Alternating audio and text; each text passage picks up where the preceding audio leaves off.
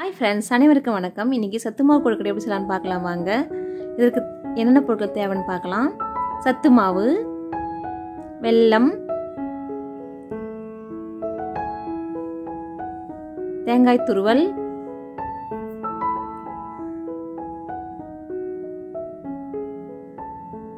ஏலக்காய் பொடி, உப்பு.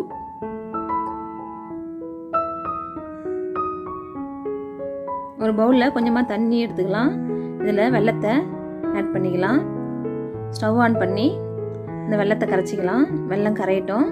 அதுக்குள்ளே நம்ம மாவுலாம் மிக்ஸ் பண்ணி எடுத்துக்கலாம். நான் 3.5 கப் மாவு எடுத்திருக்கேன். 3.5 கப் மாவுக்கு 1 கப் வெல்லம் கரெக்டாக இருக்கும். 3.5 கப் மாவு, 1 கப் தேங்காய் துருவல், ஏலக்காய் பொடி,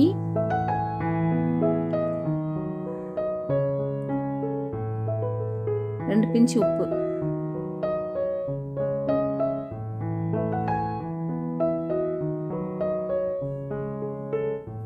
நான் ஏலக்காய் பொடி கம்மியாக தான் சேர்த்துருக்கேன். ஏன்னா நான் இந்த சத்துமாவு அரைக்க வச்ச ஏலக்காய் சேர்த்து அரைச்சி வச்சுருக்கேன். இதை நல்லா கலந்து விட்டுக்கலாம் ஒன்றோட ஒன்று. இந்த சத்து மாவு எல்லா பொருட்களும் வறுத்து அரைச்சது தான்.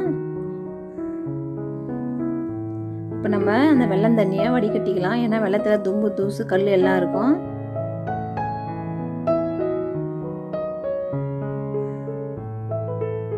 இந்த வெல்லம் தண்ணி நான் சூடாக இருக்க சொல்லி வடிகட்டிட்டேன். அதனால் ஸ்பூன் வச்சு இதை ஒன்றோட ஒன்று கிளறி விட்டுக்கலாம். நீங்கள் கையால் தான் கிளற போகிறீங்கன்னா வெல்லம் தண்ணி நல்லா ஆற வச்சுட்டு வடிகட்டிக்குங்க.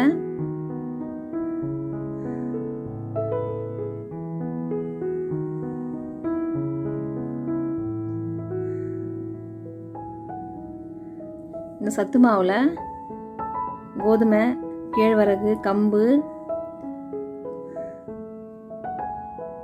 ஜவ்வரிசி, வேர்க்கடலை, பாதாம், முந்திரி, அதெல்லாம் பாதாம் இதெல்லாம் கொஞ்சம் தான் சேர்த்துருக்கேன். ஏலக்காய் கொஞ்சமாக தான்,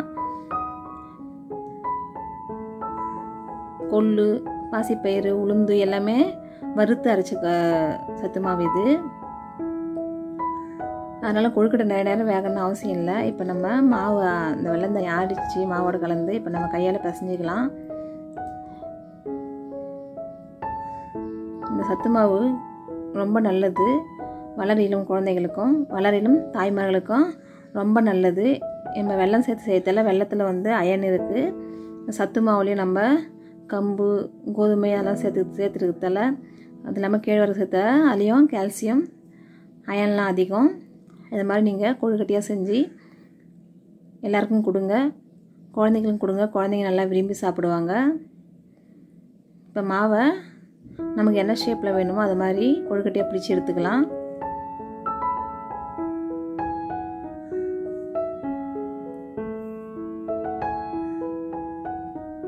அவ்வளோதான், கொழுக்கட்டைலாம் பிடிச்சி எடுத்தாச்சு. இப்போ நம்ம இதை ஒரு இட்லி சட்டில் வச்சு வேக வச்சு எடுத்துக்கலாம். நான் ஏற்கனவே தண்ணி ஊற்றி கொதிக்க வச்சுருக்கேன் இட்லி சட்டியில்.